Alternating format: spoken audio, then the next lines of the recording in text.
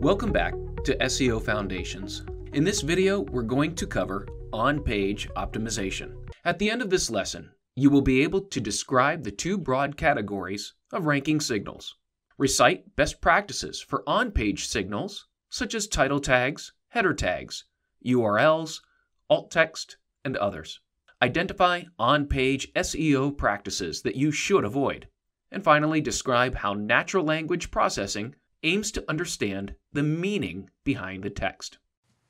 On-page optimization, as the name suggests, is the practice of optimizing web pages to rank higher and get relevant traffic from the search engine. On-page optimization includes both content and HTML source code optimization. Search engine optimization can be very complex, so when you're trying to understand it for the first time, I find it very easy just to break it up into general concepts that you might already have an understanding of.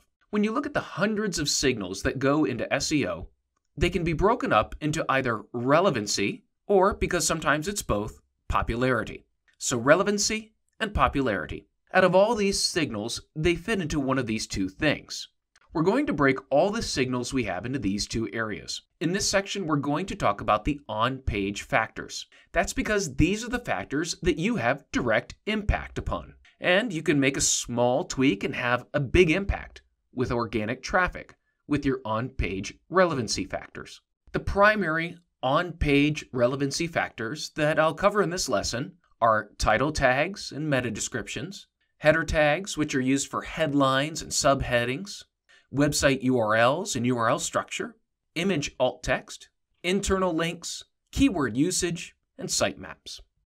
Let's start with one of my favorites, and that is the title tag. This is also called a page title. The page title is not shown on the page. Now rather, it is displayed on the browser tab. And this is what makes it highly important, is that in addition to being displayed on the browser tab, it is also the title tag or the page title that is shown on the text in the Google search results as the link to the page. The page title influences both the click-through rates and people's first impressions of our website. Next up, we have the meta description. Now, the meta description can be a bit confusing. The meta description is in the code, and it does not influence rankings, but it does influence clicks. People will see your snippet or your page information in the search engine results. That gray text is the meta description. If you don't have a meta description, then it may pull information from the page. You can affect this and improve the chances of your meta description appearing if you write a short descriptive phrase of the content or the purpose of the page. And just because we edit these elements does not guarantee that they will show up. I often say that we affect the change, but we cannot control it. This is because the search engine may override your changes and show different content in these areas. Sometimes it may help and it might be a better description, but many times it's not. Now let's go to the next element, the header tags. These are also referred to as the heading and subheading. And this is how HTML was built when the web was first created. It enables a logical hierarchy of content. So starting with the headline, then displaying a subheading, and then subheadings after that. The idea here is that you're establishing a hierarchy of information. So you start with the H1. Like a newspaper, there's only one main headline per page. It describes the main purpose of the page. Then a subheading, the H2. This is how you break the subcontent into subcategories. Obviously, you'll want to use a keyword in there as well. You see, by describing the purpose of the page in the headline, and then again in a subheading, you're naturally going to use your primary and secondary keywords because you're going to associate them with the product or the purpose and the benefit. The key is to keep it short. You see, after the headline are the subcategories, the H2s, and then your H3 is typically used as a paragraph heading. Now, putting the keyword in these headings alone does not make your page optimized. Remember, the purpose is to provide a quick reference for people to find the content they need within seconds. So short, explanatory heading and subheadings, paragraph headings are very effective. And naturally, you'll be using keywords to help people locate the information that is most important to them.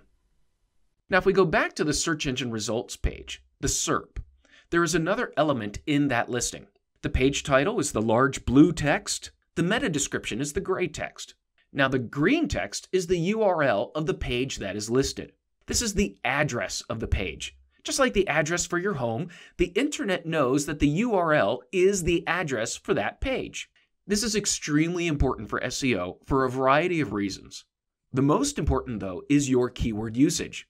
I like to make sure that I have at least one relevant word in the URL.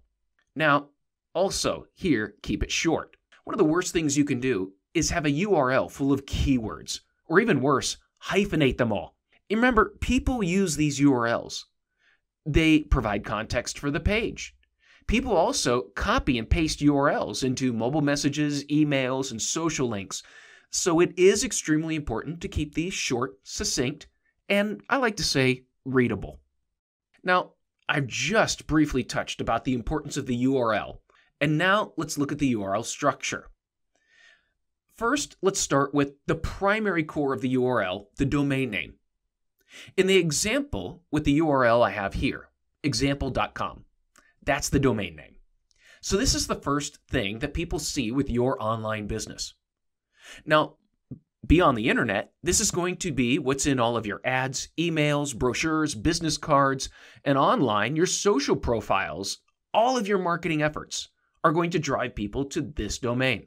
There's a lot of advice about buying or using domains that have your keywords in them. And unfortunately, domains have been being sold for decades, so there's less chance of finding a domain with the keywords you want. Now, the search engines don't make the keyword used in the domain a primary ranking signal, so that's good. However, the domain is your business. It needs to be memorable.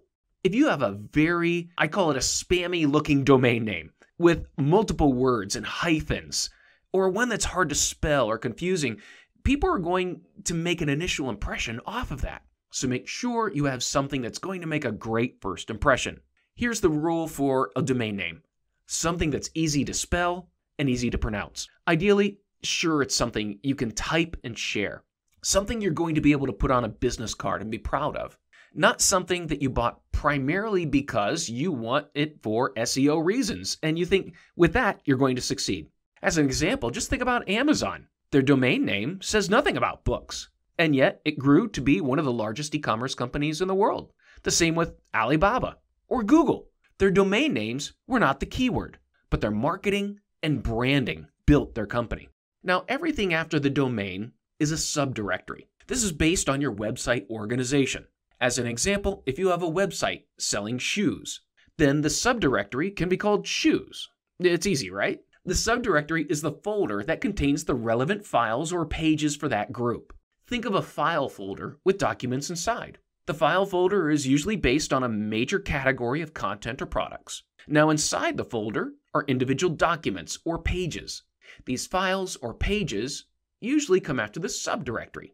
In this example, you see the file.html. The next step in optimizing the URL is to name the page in a way that explains the content of the page.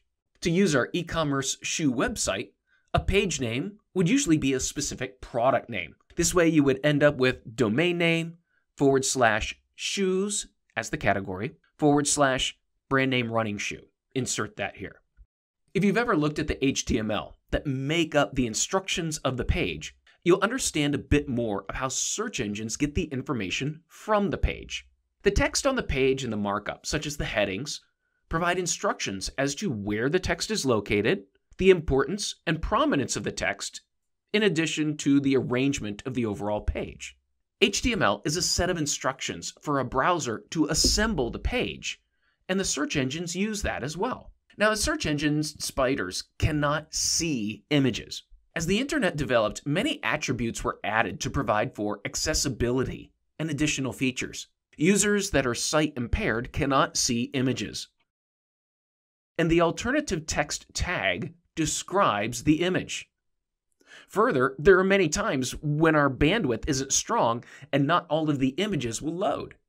In that case, we need the alt text description to provide the context of the image and its purpose. Search engines use this alt text description to gain additional context about the page, the content of the image, and its purpose. Now, we have an entire section on links, but at this point, I just want to cover internal links. An internal link is a link from one page on your website to another page of your own website. Now, this is important from a relevancy perspective. You'll see internal links in your main navigation. You'll likely have a link that says Home, one that says Contact Us, or About Our Company. What you're showing to search engines and to humans is that this section, if you click on this link, is about our company. Or this is where you find our contact information. You see, these links are not votes like external links. However, they provide relevance and context to the information on your own website. Let's dive in a little more on keywords. When a search engine crawls and processes your website, it doesn't simply look for the instances of specific keywords. It's a lot more complex than that. It's using a technology called natural language processing. Natural language processing uses algorithms to try to understand the meaning of text. You see, search engine processing is attempting to be human. This is the same way that people see and hear the words, and we're using the words to find the meaning expressed in the words. Similarly, when a search engine goes to your website, it may seek keywords, but it's looking for the context of those words.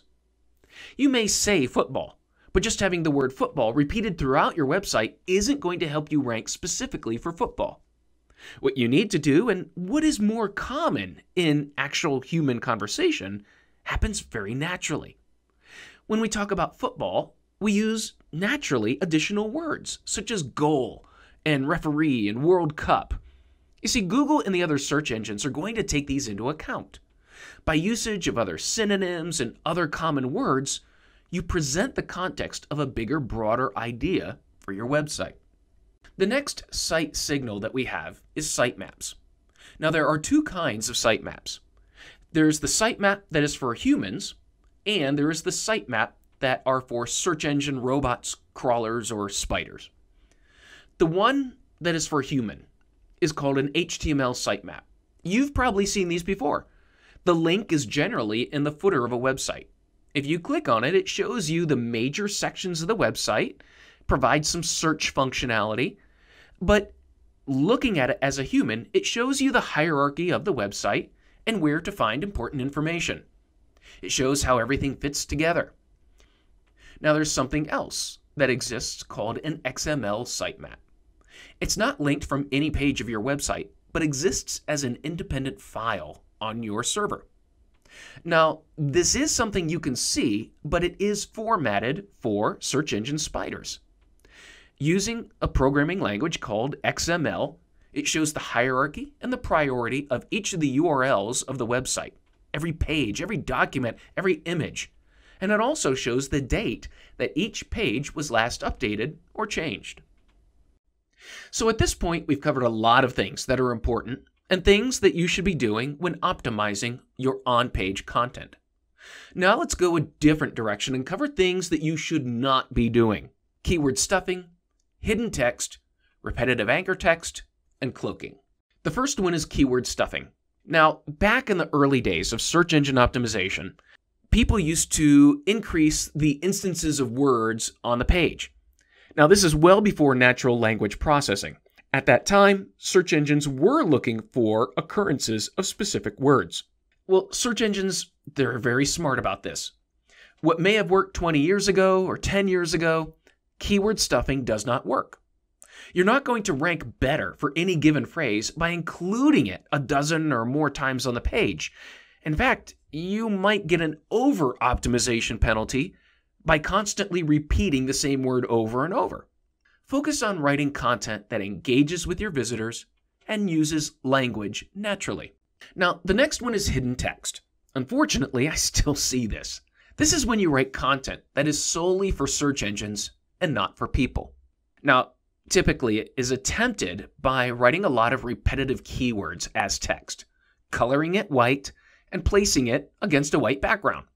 You see, this was developed as another way to add more keyword-stuffed text without the user seeing the overuse of keywords. Now, it didn't work too well in the past, and it definitely does not work today. This tactic backfires in two ways. First, search engines can tell when it's white text on a white background. It's easy to tell from a computer science point of view. Search engines read the HTML, and in the HTML are the instructions for colors. When you hide text, modern search engines are smart enough to figure it out, probably better than a human. Now, secondly, it's done to hide repetitive keyword-stuffed text, which is the second thing against you. These outdated, unprofessional tactics will most likely get a website penalized by the search engines. The next one is repetitive anchor text. You may have followed a link to a page when looking for a business or information, and instead of the information you want, you get a page that doesn't feel like it was written for people. Every sentence is redundant, repetitive, and almost every keyword is linked even when there doesn't need to be a link. It confuses the flow of the information on the page. Now, again, this used to be a tactic that sometimes would work, but it's no longer helpful. Search engines and their natural language processing algorithms have advanced significantly. They can tell when something's not readable. When something is probably intended for machines and rankings but not for people, search engines will figure it out. Please don't waste time on redundant links trying to inflate the relevance of your links and pages.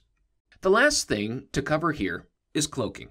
Cloaking is the idea of showing one thing to the search engines and something entirely different to humans. Now, this is related to the rest of the tactics I just covered. It's something that used to work, but it was expressly against the search engine guidelines. While it may have worked if the search engines discovered it on your website, you could have been penalized or dropped from the search engine results entirely. Now we've covered all of the most important on-page optimization factors. Let's take a look at what the theoretically perfectly optimized page would look like. In this example, we can see many of these elements being used together. You can also see that the base key phrase, digital camera, is being repeated, but always included with a specific context. First, at the top of the page is the URL, which has digital cameras in the address. The page title follows using the context of the information and adding the word reviews. You can also see at the top of the page that the main navigation and secondary navigation, also called the breadcrumb navigation, provides context of the page's location within the entire website and natural keyword usage. The H1 headline is the key phrase, but also happens to simply be the best title for the content of the page. The subsequent subheadings provide additional information, such as ratings, recommendations, and features. The links provide relevant ways to access additional content. The image utilizes alt text. There are also clear calls to action, which provide relevant offers to visitors. As you can see, the context of all of the content is very strong and sends a clear relevancy signal to both search engines and readers. To conclude this section, I'd like to cover the top influencing factors. Now, sometimes you may find these as lists, but I found it a bit more practical to separate them into categories. Typically, every year, you'll find these collections of lists from surveys, experts, or speculation. Some are from testing, but honestly, you can't ever truly test a search engine, as they change a little bit with every algorithm. So the best thing is to take from these lists these factors that are the tried and true factors over the years that have worked consistently. Also, those tactics that not only make your website more effective with users, they tend to do well with search engines. So if a tactic serves that dual purpose, it's a good tactic. So these are not exclusive and have-to lists for every situation, but guides and indicators for you to use. The top on-page factors from surveys, opinions, and data are these. a relevant page title, page headings, anchor text links, a keyword-based URL, a keyword or contextual file name such as page name, image name, or PDF file name, alt text and images, and finally, what you do with the content on a page to make it more readable, lists, bullet points, and bolded text.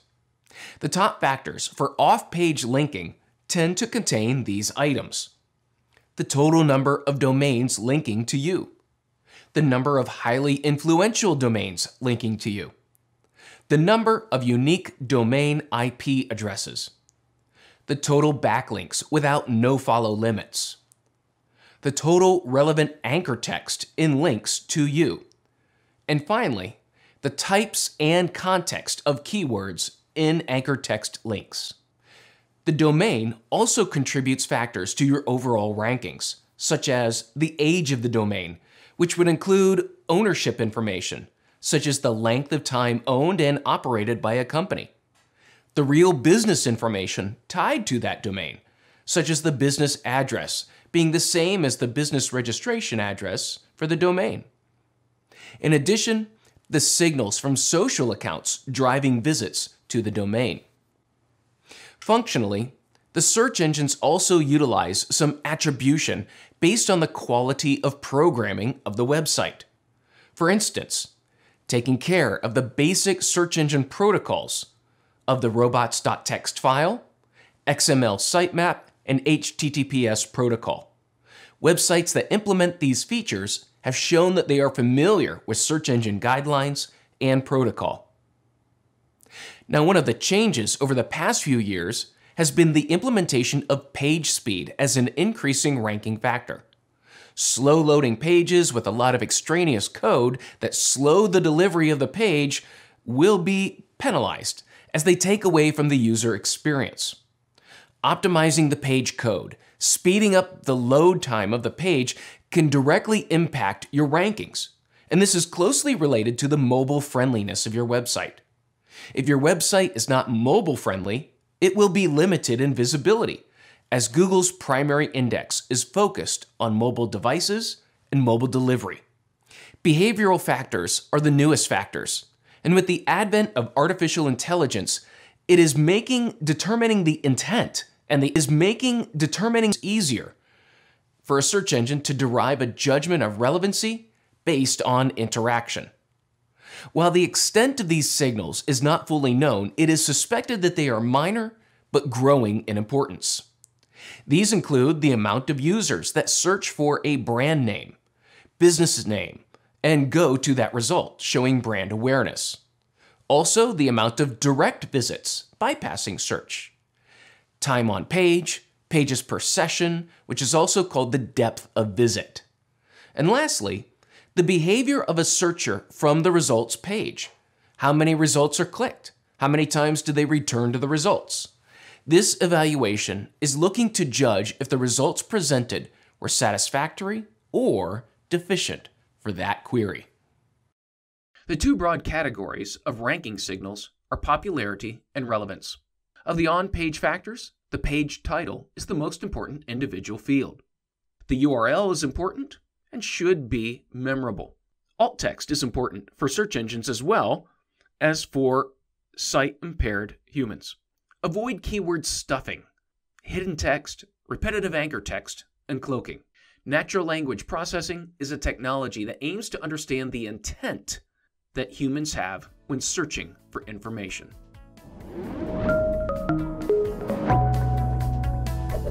Hi there, if you like this video, subscribe to the Simplilearn YouTube channel and click here to watch similar videos. To nerd up and get certified, click here.